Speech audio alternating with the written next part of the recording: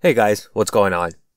If you've ever seen the movie Sin City, you would notice an effect used throughout the movie where one object is isolated and in color and the rest of the scene is black and white. This is what I refer to as the Sin City effect. Let's take a look and see if we can create a similar effect in Final Cut Pro using secondary color correction. Welcome back to Color Correction in Final Cut Pro. I have a perfect clip to try this effect out on, and if you want to follow along with me, I'll leave a download link in the description. What I've done is separate the clip into a different segment every time there's a cut to make applying this effect a little bit easier and more precise. So let's get started. Let's leave the umbrella in this clip a nice bright pink and make the rest of the clip black and white. We'll select the third clip in our timeline where the girl's back is turned to the camera because it appears to be the easiest. Select the clip, open the effects browser, and apply a color correction effect to our clip. Now in the inspector, in Color Correction 1, click the Mask button and select Add Color Mask. Click the dropper anywhere on the umbrella and drag up until most of it is selected, being careful nothing else in the scene is selected. Don't worry if there's still gray parts on the umbrella. You can always add colors to the color mask by holding the Shift key and clicking the dropper on the part that didn't get selected by the color mask. With the full umbrella selected, let's go into the color board, select outside the mask, and drop the global saturation puck all the way down to make our clip black and white.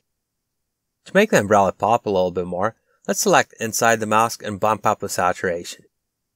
If your full umbrella did not get selected, you can always go back to the inspector, select the dropper and color mask, hold down the Shift key, and click on the omitted area to add more colors to your color mask.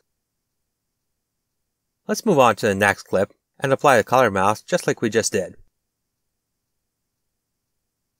This time though, we can't isolate just the umbrella because there are other elements in the scene that are the same color. Luckily, in Final Cut Pro, we can combine the color mask with the shape mask for more precision. Go back to the inspector, click the Mask button, and select Apply Shape Mask. Now let's bring in the feathering ring, resize, and position our mask over the umbrella. Let's take a look. Much better. Now let's go back to the second clip in our timeline and repeat these steps once again.